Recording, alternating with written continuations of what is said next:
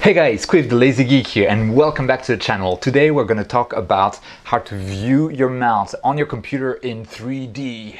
And many of you guys may know that I use a piece of software called GreenSwamp Server to connect to my Skywatcher mounts instead of using things like EQ Mod or the SynScan ASCOM driver that is provided by Skywatcher, the maker of the mount.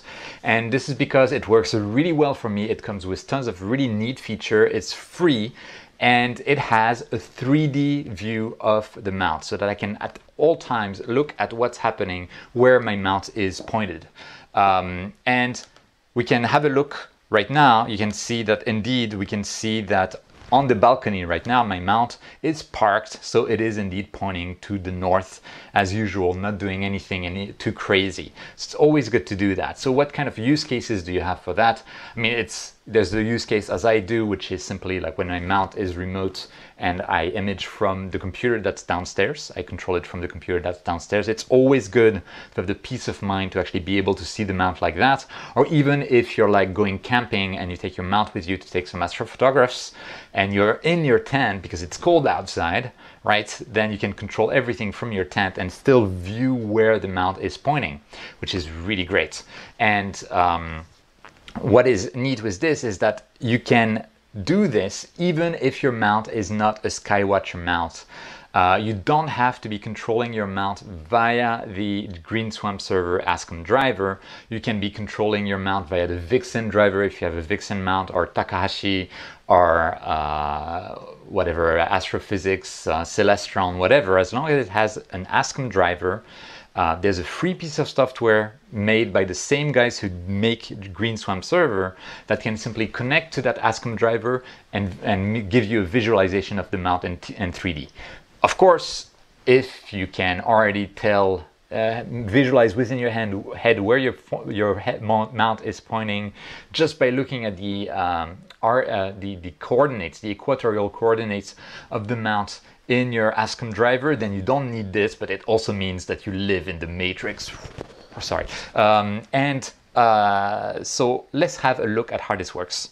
The first step is to go to the GreenSwamp Server website. I can click on this and you can see that you can download two things here. You can download GreenSwamp Server. This will only work if you want to control your Skywatcher mount via GreenSwamp, but you also download GreenSwamp Point 3D, which works with any mount. And it's fun, I just noticed that they had actually embedded one of my videos about Skywatcher computer control using GreenSwamp Server, so here it is. But anyway, we're just going to download GreenSwamp Point 3D. You can give them a PayPal donation if you like what you see. We're going to download it. It's going to download as a zip file. And once you download the zip file, you can just double click setup.exec. For me, it's already installed, so I don't have to do anything, but it's just going to be next, and then you're done. And once you're done, you can actually, you have access to a GreenSwamp Point 3D piece of software, either as an icon on your desktop or directly from your start menu here. And so I can launch it, and when you launch it, it will ask what telescope you want to connect to. And so to do so, you'll just click on the three bars on the left and you can select your telescope and you'll have an ASCOM telescope chooser. And what I'm using right now is I have connected to my telescope through the controller. Here it is, and I use the SynScan driver. I'm not using GreenSwamp Server, I'm not using EQ Mod, I'm just using the standard SynScan driver. And it would work with any other mount that supports ASCOM.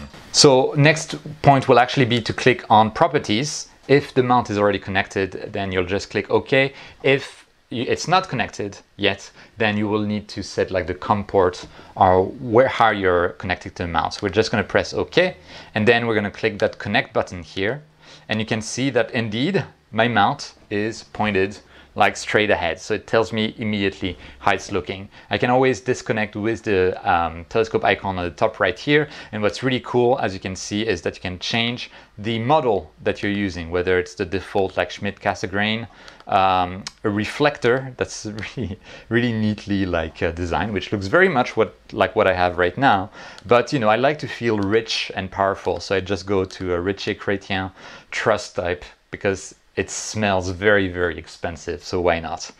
And I'm going to move the mount via the SynScan driver, which I think is connected. Yes, there it is. And I could just like move my mount like this, and we can see that it's actually following up on the 3D image here.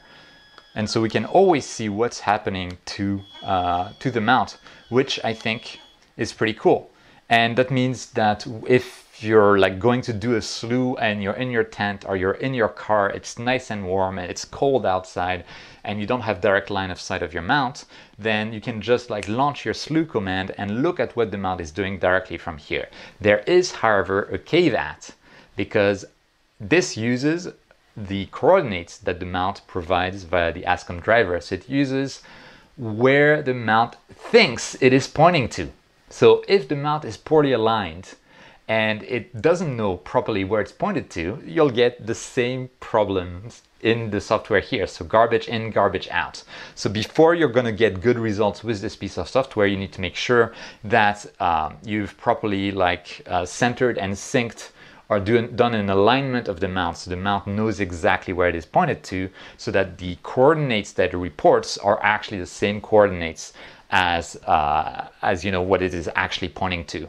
And there could be small mismatches, and some mounts, they kind of lie with their coordinates, or they have bugs that round down coordinates, or there's some weird stuff happening, so it might not be extremely precise, but overall it gives a good idea of what the mount is doing without having to directly be looking at it at all times. And I've been moving around here like that. I'm just pressing the right click. I'm right clicking, and while I'm right clicking, I'm just dragging the mouse around to be looking at my 3D model of this telescope, all from different points of view. And this is it. This is a simple free tool. I think it's great. And yeah, so I just wanted to share that because it works with any mount that has an ASCOM driver. And it's pretty neat, it's free, doesn't cost anything to try. So if you have tried this out after this video, please let me know down in the comments. I'd love to know what your impressions about this are. And yeah, that was pretty much all I wanted to show you guys. If you're new to the channel, by the way, welcome. If you like astrophotography, this kind of video, tips and tricks, that kind of stuff, feel free to go down below, subscribe, click that bell icon, all the good stuff. Like the video as well. And but more importantly than that, never forget to look up at the stars, and I'll see you next time.